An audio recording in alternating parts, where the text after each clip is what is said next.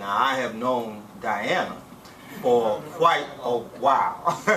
Her family lived next door to my father's church back during the 60s. And her brothers and sisters, we used to play together. They were our Catholic friends.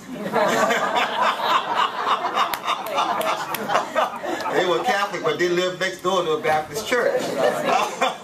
But I have known the family and their character and their integrity. And I would say to you, Mayor Landrieu, that you could not have made choice of a better person. And I certainly feel good that she will be the council person for District B. That is where New Zion, the church, members throughout the city. But the building is located where all of our work, much of our work, takes place. And of course, New Zion Baptist Church was once pastored by the late Dr. A.L. Davis Jr., who served as the first black city council person since Reconstruction. So I know that you will do well, and I'll be praying for you and look forward to working with you. Thank you.